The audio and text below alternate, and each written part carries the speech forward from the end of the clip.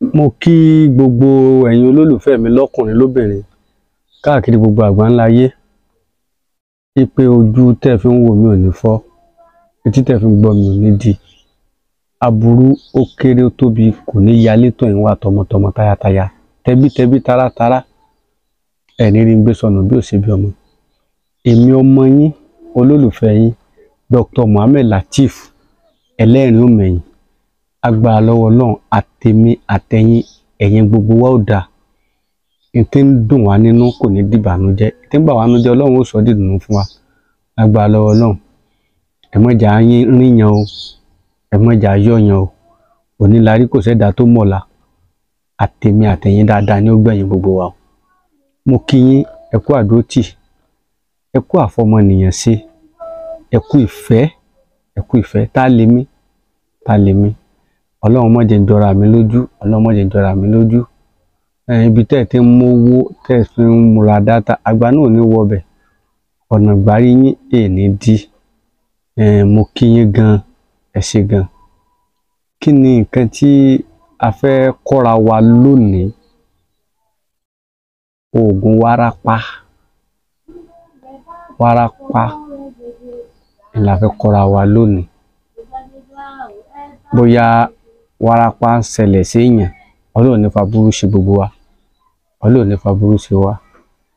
Kí ni wárápá jẹ́ àìsàn tó jẹ́ pé ó ní agbára gidi gan, ṣé ń gbádùn mi? So tí a sì gbọ́dọ̀ mójútó, ẹ má bínú ń bọ̀. So àdúrà ó gbà, ojú ò ní tì wá, ọkàn wọ́ balẹ̀. Wárápá jẹ́ àìsàn kan tó jẹ́ pé ó ní agbára. Ọlọ́run ò ní jẹ́ kí a kó, Ọlọ́run ò ní jẹ́ ká kó lágbára Ọlọ́run. Gbogbo àwọn tí ń ṣe Ọlọ́run ó mú wọn ní àràdá. Good morning, good afternoon, good evening to all my fans in the nationwide. I appreciate what you are doing for me. I pray for you. God will let you forward never, backward never. I thank you so much. I really appreciate.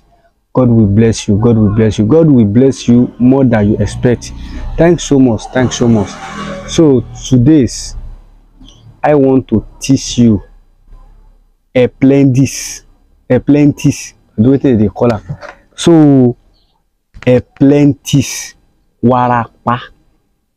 Yorùbá they call it wárápá. Òyìnbó rẹ̀ ní Epilepsy. Ṣé ń gbádùn mi? So ká tó padà sí orí yẹn, ẹ jẹ́ kí a polówó àwọn material wa.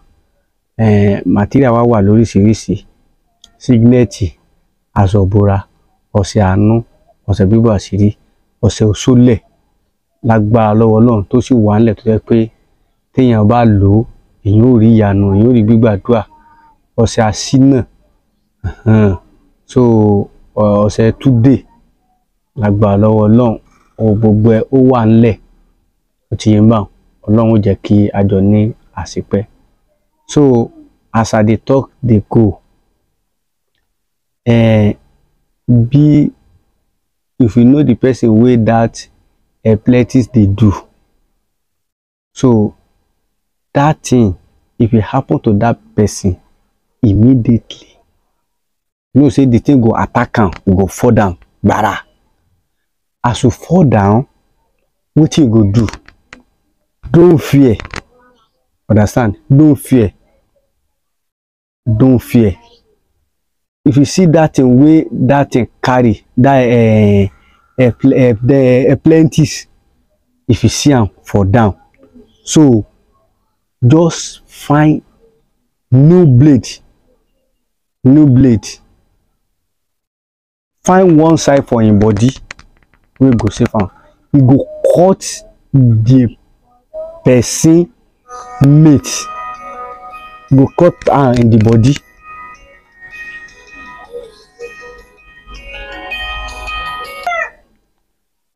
So if you see that person, as you dig ground, you go find new blade, new one, you go cut one meat for him body. Understand? The time wey you dey cut am, you no go know. So just cut am, As you cut am, you go fry am, be like meat. Understand? If you fry am, let him fry well. Understand? So you will keep it. As you keep it, so you go wait till that person come back. As that person come back, understand? Before anything, that meat wey you fry, understand? Abi kini oyinbo keyan wey you dry fry ni dede, dry ni keyan yan. So that meat wey you dry, you go dry am. Understand? If you dry am, as you wake up, you go give am say make you eat am immediately. Before you go talk, before you go know anything, you go give am that meat. You go eat am. You know say na body meat na him eat. So let him eat am finish and leave am. See what God go do. So that is medicine for epilepsy. Understand? So fún ẹ̀yin èèyàn mi, Ogun Warapa tí à ń kọ́ra wa yìí, tí ẹ bá ti fẹ́ ṣe, tí Warapa bá ti lè gbé ẹnìyẹn tó ṣubú, ẹ má ṣe méní, ẹ má ṣe méjì, ẹ wá blade tó mú, ẹ cut ẹrin ìkìrí kan ní ara rẹ̀, kẹ wá bá a yán. Tẹ́ bá yán kó gbẹ dáadáa, tó bá ti gbẹ, táìmù tó bá ti sọjí gbàràm, ẹran yẹn ni kẹ́ fún jẹ. Ẹran yẹn ni kẹ́ fún jẹ. Tẹ́ bá ti fún jẹ, ẹ jẹ́ kó jẹ, kó tó sọ̀rọ̀, kó tó sẹ́ni tẹ́ sá fún ẹran yẹn ni kó jẹ. Ṣé mọ̀ pé ara rẹ̀ náà ló jẹ? Ẹ jẹ́ ká fọlọ́run lẹ̀, ẹ jẹ́ ká wo ohun tí ó ṣẹlẹ̀. Lágbára lọ́wọ́ Ọlọ́run, aburú ò ní ṣe yín, kò ní ṣe mí, àìsàn burúkú ò ní ṣe gbogbo wa. So tẹ́ bá fẹ́ gé ẹran rẹ̀ tán, ẹ mọ̀ pìtì rẹ̀ fún ìwòsàn ni, ojú rẹ̀ padà máa san.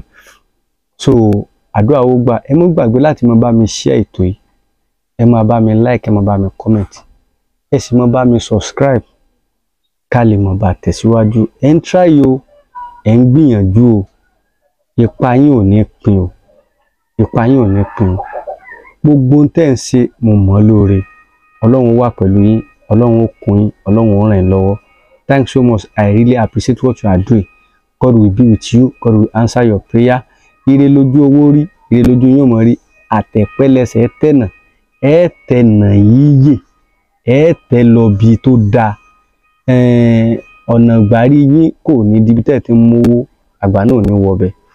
Ojú tẹ́ fi ń wò wá kò ní fọ́, etí tẹ́ fi ń gbọ́ wá ò ní di. Ẹ̀rọ ìbánisọ̀rọ̀ mi 07069315108 09072228433. Lẹ́ẹ̀kan sí 07069315108 09072228433. Ẹ ṣé mo dúpẹ́. Ẹ má gbàgbé láti bá wa subscribe. Ó dàbọ̀. Ire o.